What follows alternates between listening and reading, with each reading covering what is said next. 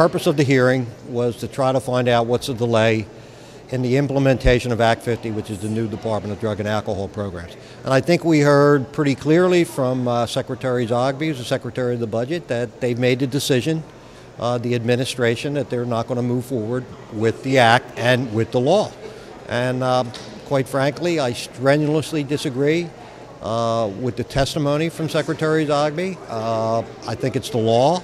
It's Act 50. I think we need to implement it. We need leadership in this. It affects 1 out of 4 of our families. Addiction does. It fills our prisons up. I mean, it just impacts all the other departments in the state budget in an enormous way. Let's get some leadership. Let's be a model. Let's be an example for all the other states to look at and follow and say, hey, we're doing something about this. I can't believe that we can frame or portray this in the context of a $30 billion budget, that we don't have a small amount of money to spend on getting this new department up and running.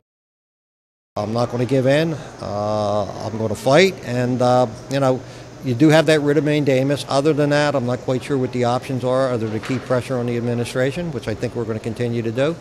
And hopefully we can come to an agreement to get this thing up and running, as it says in Act 50, which is the law in the state of Pennsylvania.